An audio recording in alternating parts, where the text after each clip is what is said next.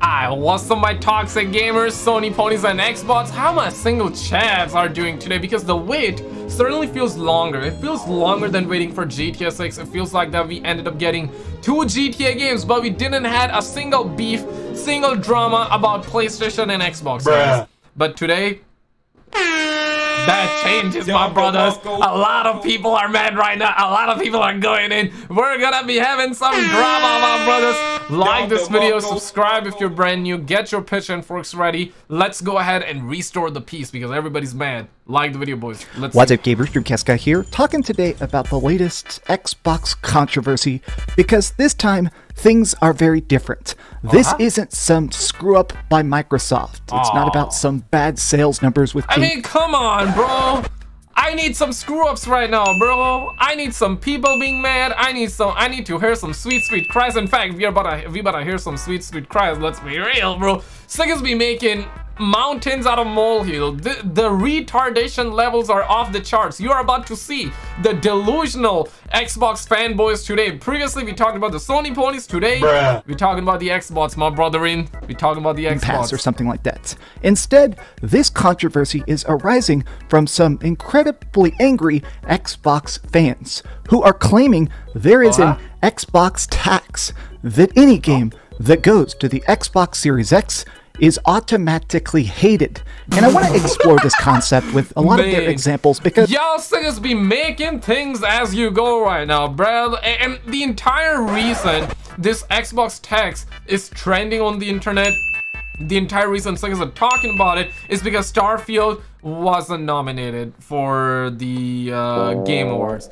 Guys, let's be real, man. Call me a Sony pony, call me an Xbox, call me whatever you want, toxic gamer, whatever. But Starfield does not deserve to win Game of the Year. Oh my god!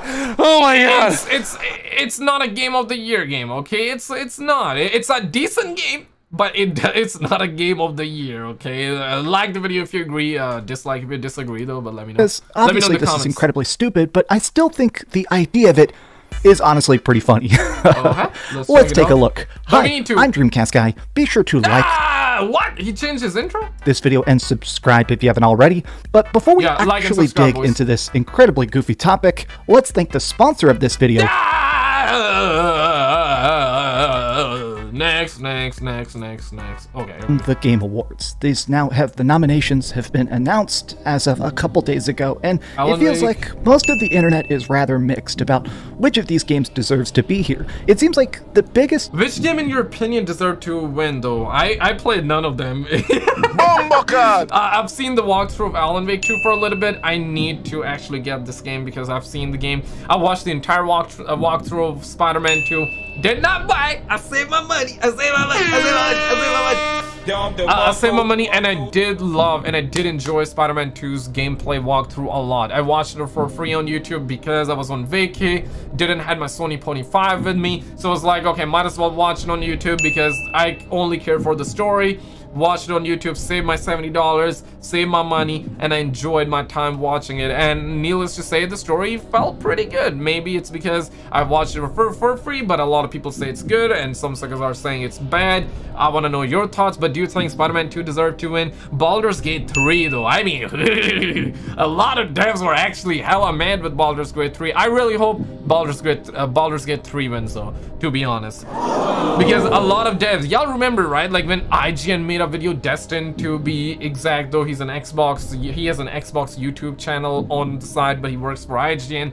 So he made a video on Baldur's Gate 3, and suckers were talking about it. Everybody was talking about it. Even I made a video on it. And a lot of devs, a lot of AAA devs, a lot of the Western woke devs, they were big mad with Baldur's Gate 3. So I hope Baldur's Gate 3 wins. Resident Evil 4, heard nothing but good things about it, even seen the gameplay, but it's a remaster, it's a remake, right? Like, do we, like, come on, man, how terrible the games lineup has been this year, where we are seeing remasters pull up to the nominees. I'm not saying Resident Evil 4 is bad, not saying that at all, because I've seen it, looks amazing, it's good. I'm just saying, remakes, remaster, come on, man. Like, or maybe they should have their own category where there's like remake of the year, remaster of the year. Like the video if you agree, but game of the year, I mean, come on, dog. Like, there should be new games. Super Mario, Zelda, heard a lot of good things about it. I mean, needless to say, these games, all of them,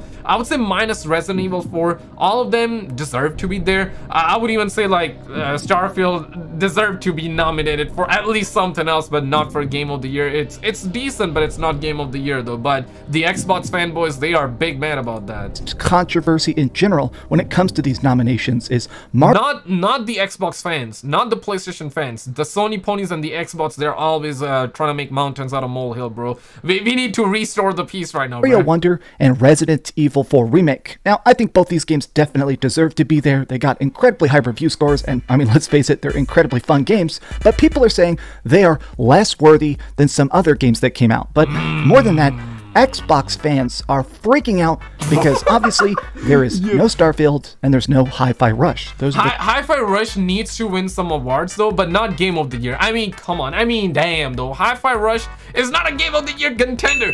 Starfield is not a Game of the Year contender. Guys, come on, man. Like, damn, bro. Y'all suckers be delusional as hell. The retardation levels are off the charts. Starfield is like Dora the Explorer. You know, it's Dora the Explorer, man. Like, come on, bro. The two Xbox games that came out this year, and neither of them even really got any major nominations. I mean, Hi-Fi Rush got Best Soundtrack, and Starfield got Best RPG, but let's face it, it's definitely not going to win that, so it's in a weird spot. So a lot of Xbox people... Yo, okay, where are my Xbox homies at? Yo, Xbox homies, I need you on this one immediately, okay? My Xbox homies, I'm with you, okay? I'm with you, okay? You are strong, you are empowering, you are empowered, you are fearless, okay? Bruh. You're fearless. I know you're kind of scared right now, but you fearless. You need to be fearless. You need a comeback right now. You get your overclock keyboards ready. So Starfield apparently got Best RPG nominee. Okay, I mean, that's fine, in my opinion, because it's an RPG. It's Game of the Year, nah, like, come on, man, like, it's not, right? But Best RPG, it's nominated for that. Okay, that's fine, but the homie PlayStation Sony Pony Cast guy thinks that it should not win that either. Ow, video is only getting started. Are straight up just saying, F the Game Awards. Straight up screw it. I've even seen people literally listing it out saying every single aspect of the Game Awards is now 100% worthless. Cyberpunk doesn't deserve to get Best Ongoing Game. Hogwarts Legacy got 0 nominations. Starfield... Yo, okay, yeah, bro, like, oh my god. Yo, Hogwarts Legacy deserved to get some nominees, though. Cyberpunk came out in 2020, that I agree with, but I'm assuming that they have it listed or nominated because of the DLC, perhaps. But I do agree with the first two. Starfield got 1 nominee. Oh, hey, I mean, so what's the big deal? Forza is good, 1 nominee. Destiny 2 as Best Live Game. Oh, there we are, boy. Ow. Spider-Man 2 got multiple nominees. Final Fantasy 16 got multiple nominees. So Spider-Man 2 and Final Fantasy got multiple nominees. What God of War came out last year, right? Yeah, that's true. Forspoken came out last year as well. Was Forspoken came out this year or last year? I could be wrong though. As Best RPG. Forza got Best Racing Game as a nomination. Destiny 2 as Best Live Game, which now a lot of Xbox people are just saying that's a Sony Pony project. Spider-Man 2 is nominated for a lot of different categories. I'm with the Xbox fanboys with Destiny 2. Listen, man, I'm trying to listen to both sides right now. I'm listening, I'm learning, I'm growing, I'm learning, I'm growing, I'm learning and growing. We need to restore the peace, my brethren. As a brown man, I demand free online. I demand games to also be free if they have microtransactions. I demand $70 games that are good, finish at launch, but without microtransactions. Microtransactions free. If you're gonna have microtransactions, if you're gonna charge $70, get the F out, okay? Either or, okay? Not $70 and microtransactions. As a brown man, I demand finished games at launch. I demand no live service games, or if there are live service games, they need to have good amount of content, good amount of free content, and then you can maybe on the side have some microtransactions. Because if the game is free, then I get it though. You want to have some microtransactions, I get it. But as a brown man, the biggest thing I demand right now is free online for PlayStation and free online for Xbox. So like the video if you agree. We need to come together as one, my brothers. We need to come together as one. Final Fantasy 16 nominated for final categories. They're mad. They're definitely big mad. But I think it goes more than that. I think it's that a lot of people are beginning to say that this feels like there is some sort of unseen bias. People are calling it the Xbox tax. Now, even if you want to just break down that idea, it's just a stupid concept.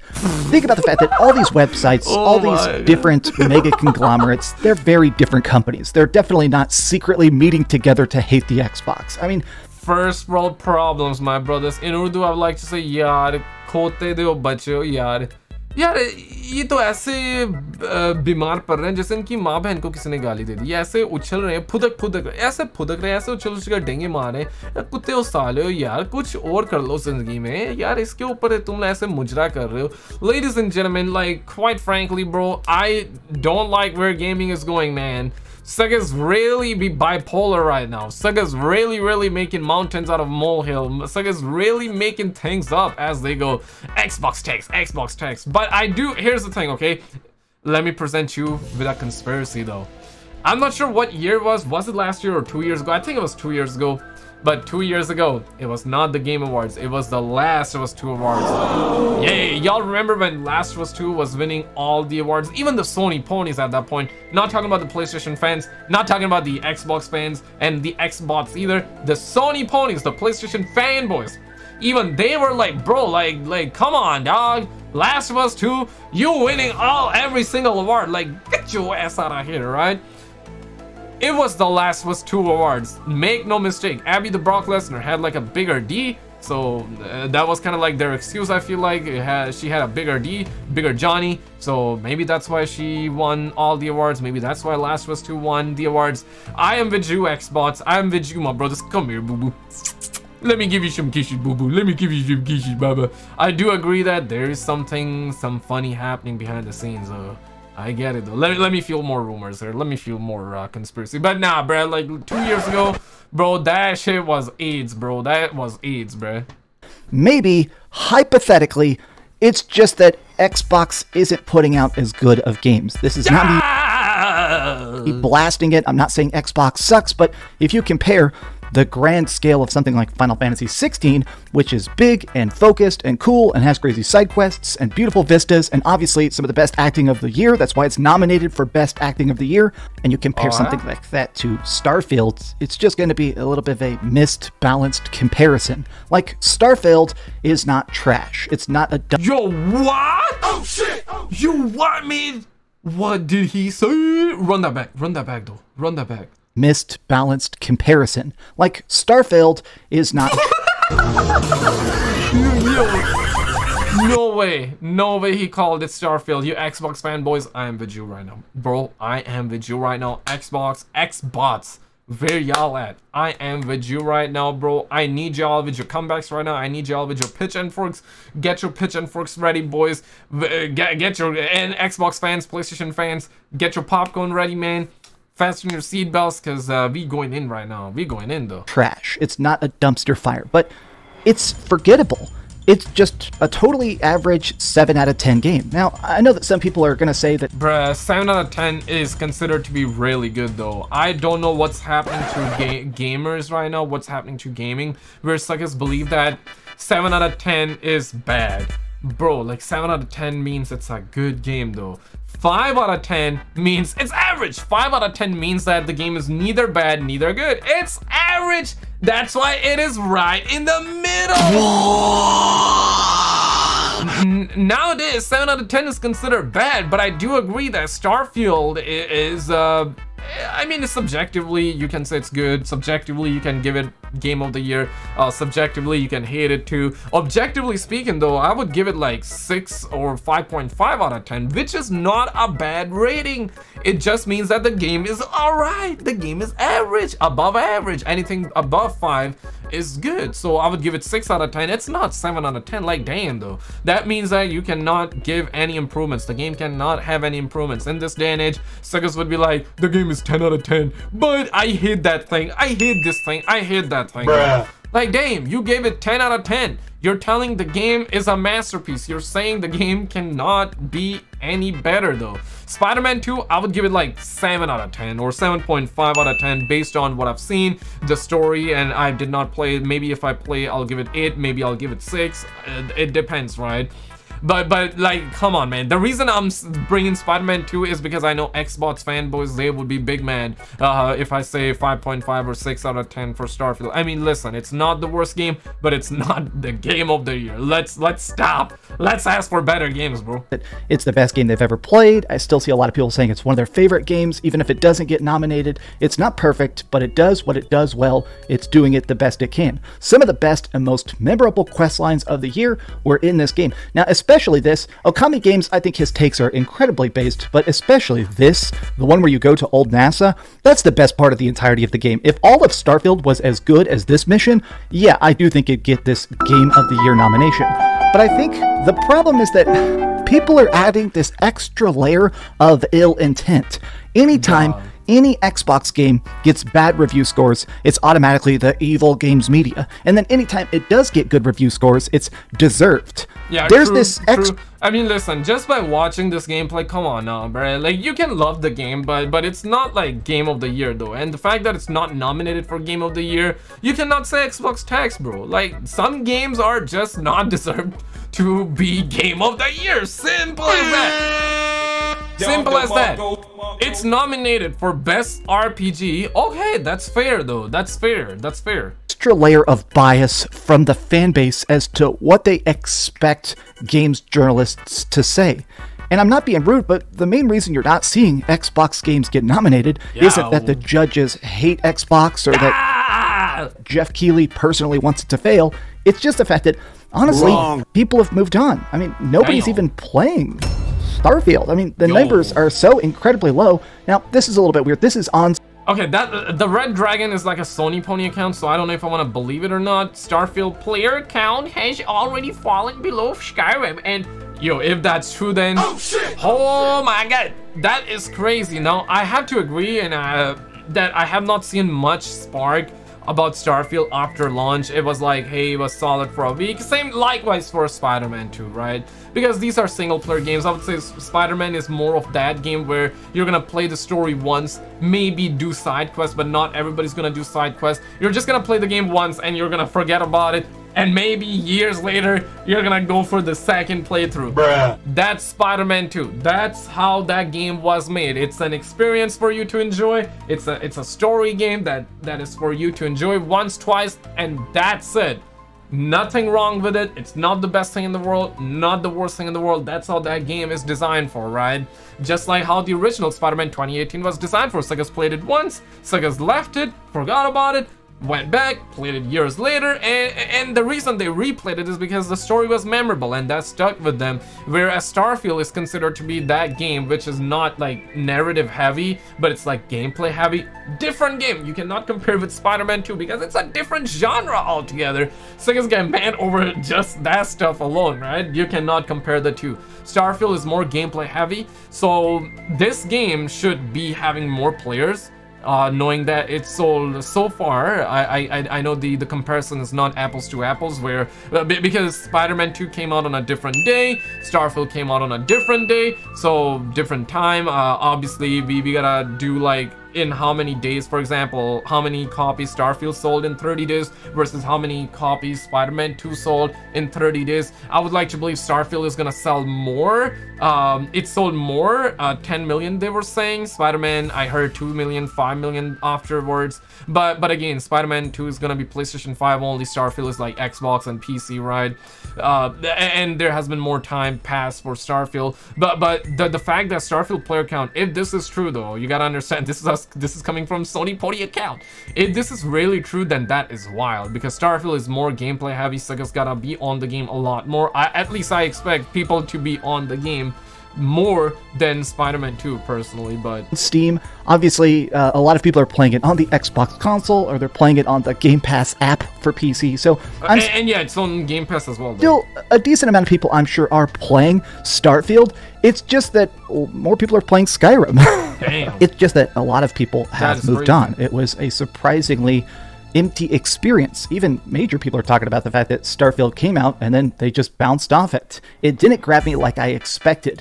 But Going back to the original concept of the Xbox tax, people are making this comparison saying that when Xbox does bad, everybody jumps on it. Whenever there's a game review and it comes out on multiple consoles, the Xbox version gets dragged the hardest. The idea... Ladies and gentlemen, this is gonna keep happening. Finally, we had another beef today. We absolutely love it. But recently, Phil Spencer emails got leaked though. Oh shit! His emails got leaked and he's trying to do this to Call of Duty. Is it actually a good thing? Is it a bad thing? You let me know. Click on this video on the screen and I will see you right there.